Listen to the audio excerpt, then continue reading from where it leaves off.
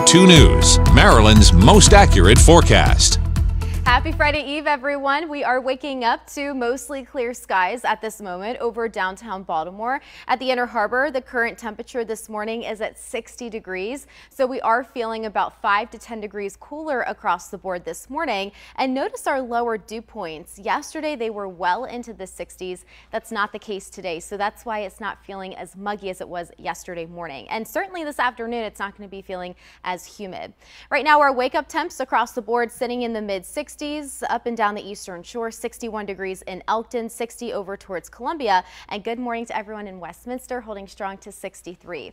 And here's a glance at our dew point values, even upper 40s closer to the state line. So there is some drier air in place, but we do have an area of low pressure that's going to impact us throughout the day today, sparking some rounds of showers and even some potentially strong thunderstorms. But overall, the haircast not looking terrible as dew points today mostly stay set up in the 50s. Your school day forecast, the kids will definitely want the rain jacket before they leave the house this morning, as some scattered showers will start to work in right around 9 to 10 o'clock. So by late morning, a lot of the area should be seeing some of these showers glide through, persisting throughout lunchtime. And then for the bus ride home, a few isolated showers, perhaps even some rumbles of thunder, not out of the question.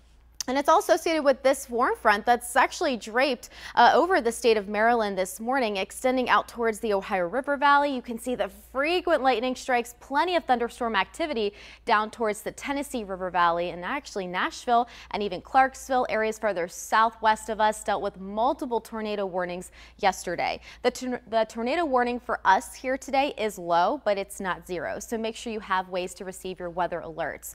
But here's the latest look at futurecasts. We will be dealing with widespread showers, even some embedded rumbles of thunder by mid to late morning. That persists throughout early afternoon with some hit or miss lingering rain showers. By this evening, right around 5 to 6 o'clock, we could encounter some isolated strong to severe thunderstorms. Most of it will look to be to the south of us. It really depends on how much rainfall we get throughout the morning. That could really limit our instability levels getting into the afternoon. But into your Friday, still dealing with the potential of an isolated pop-up shower or thunderstorm, and then we briefly dry things out heading into the start of the weekend.